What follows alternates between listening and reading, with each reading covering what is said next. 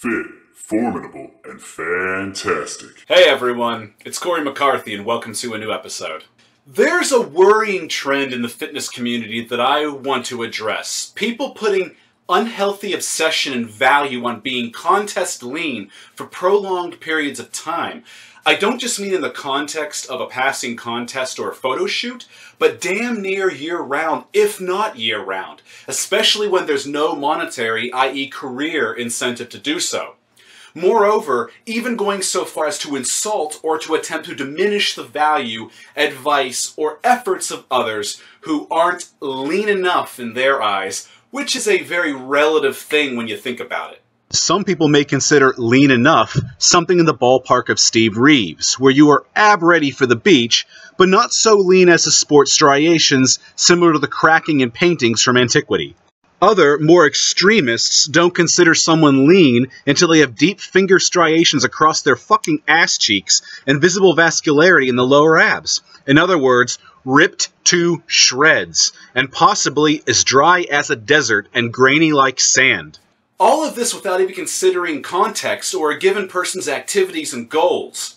For instance, the laughable scenario of a bodybuilder calling out a powerlifter for not being contest lean. And I've actually seen this before, recently in fact. This certainly screams of self-esteem issues or insecurity on their part, not to mention a large dose of narrow-sightedness. And it's not just competitors that are targets of this, but also everyday fitness or physique enthusiasts who simply love the iron game, want to look good, but also desire to maintain their health in the process. Even professionals in the fitness and nutrition field are targets. For example, the widely sought-after sport nutritionist Alan Aragon, who is not himself the epitome of lean. Yet he is highly decorated, well-respected, widely published, educated, and commands massive turnouts at his conferences. But wait, he isn't contest lean, so he must not know what he's talking about, right? I've actually heard someone use Alan's lack of leanness before as a device to argue against the validity of his knowledge or services. I feel this ultra-leanness mentality promotes serious body image issues, self-loathing, and eating disorders. Thus, I am doing this episode to educate my viewers, push a message, and possibly an unpopular message. And I have been the target of this sort of attack myself, so don't feel alone if you are too. A target despite sharing photos of my abs before on social media. Abs, in case those flinging insults didn't catch that keyword. For a guy to have decently visible abs, he needs to be at least 12% body fat, depending on how developed he is, as well as his genetics. Most guys will require around about 10% to see their abs. So please tell me how lean you expect me to be for you, as if I sculpt my body for anyone else's approval. What an arrogant assumption. And that's a point for you all to keep in mind. Work on improving for you. Your body for you, not to please someone else. I've said before, I have no desire to get below 10%, or at the very least 8%. Ever.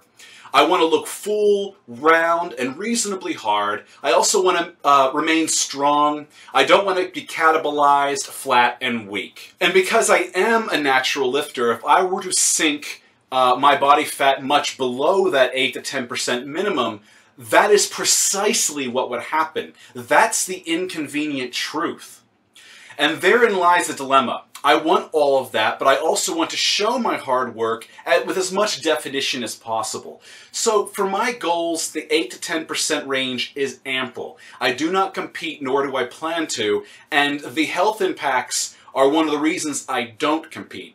And my health, specifically my hormones, are very important to me as a man. And that hormone health translates to my ability to maintain muscle and push progressively heavier weights. So why castrate myself for no good reason? To each their own, but please don't arm your insecurities as weaponry against others who don't share your goals and ideals. Or on a deeper level, personal and mental issues.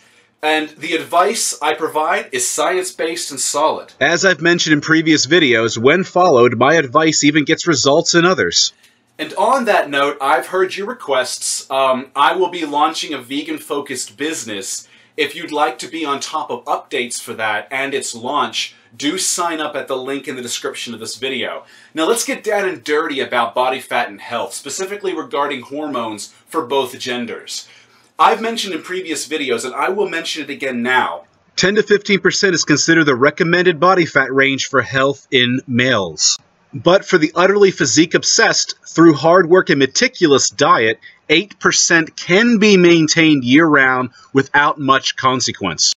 Any lower, specifically without the assistance of exogenous hormones, men will experience significant hormonal decline and crashes in sex drive, one comparable to castration. Furthermore, those ultra-low levels of body fat can cause depressions in thyroid hormone, growth hormone, IGF-1, metabolic rate, and one's immune system. Generally speaking, we're talking a system-wide hormonal crash. Cortisol also significantly rises. Cortisol being a catabolic hormone. Catabolic is the opposite of anabolic. In other words, cortisol breaks shit down, for those who don't know. And with excess cortisol in the body, you can certainly expect to lose hard-earned muscle. Thus, if you are drug-free and sporting extremely low body fat levels, you are in a constant catabolic state until the situation is remedied, i.e. you elevate your body fat to the 8 to 15% range. And don't worry, unless your goal is to compete, a range of 8 to 15% body fat will have you looking defined, keep you strong, all while promoting your hormone health. And if you look at surveys, generally women tend to go for the fit look over the freaky, ripped look. 72.5% in one survey went for the Brad Pitt physique from Fight Club, and only 1% went for Frank Zane by comparison. The only variation were those who were self-identified as athletes. And then Zane increased by 14%, and Pitt dropped by 18.7%, but still remained in the lead. And 89.2% of women cite that a guy caring for his health is important, but still 74.5% want a man stronger than them, 61.8% want a man who can protect them, and 60.8% want him to look his best. The takeaway here, unless you compete often or your career requires it, being freaky isn't desired by the opposite sex. They prefer healthy, strong, able, and good-looking, and apparently the Brad Pitt look takes the prize. Now, I would never suggest you lift for the ladies, but rather for your own self-improvement and desires. That being said, if being attracted to the opposite sex is a prime mover and shaker for you, those stats are worth noting to put goals in perspective. Anyhow, do check the description of this video for a link to that entire survey's results, which are actually incredibly in-depth. That is if you're interested.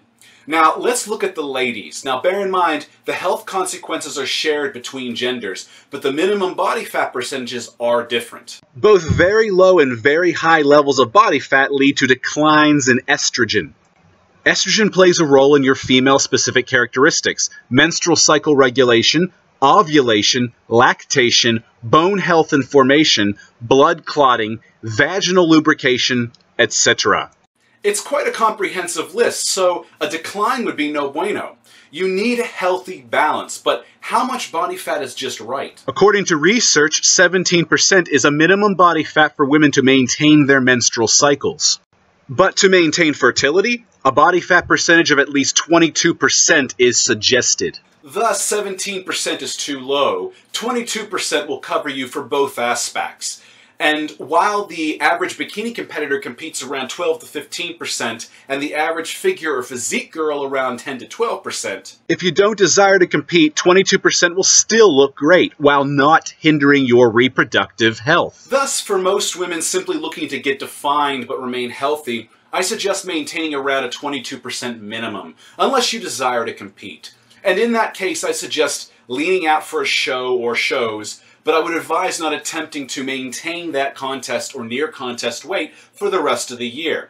And it isn't just your hormones you need to worry about, guys and girls, but also your heart rhythms, energy levels, body temperature, exercise recovery, bone health, cognitive abilities, mood, and skin. All are negatively impacted by dipping your body fat into unhealthfully low levels. And the suggestions I've presented in this video for both genders are right in line with the experts on the matter, according to a piece by Scientific American. But more importantly than any of these health suggestions is that you respect yourself. Do not give others control over your emotions and confidence. However, in respecting yourself, bear in mind that being unhealthfully lean is really no better than being unhealthfully fat. And that statement is supported by research. Craft your body to the parameters that meet your desires, but also that keep you healthy. And fuck the shallow negativity and criticisms of others, who likely possess, mental health issues and or insecurities that they feel the need to project onto you, to belittle you or to bring you down. Be proud, be strong, and work to improve your health and life. And also remember, just because someone looks healthy doesn't mean they actually are. Just some food for thought there. Anyhow, be sure to like and share this video and get it out there to maybe help and motivate someone else. I am sure many need to hear this message. And subscribe to my channel if you enjoy the content. Otherwise, till next time, my fit, formidable, and fantastic friends.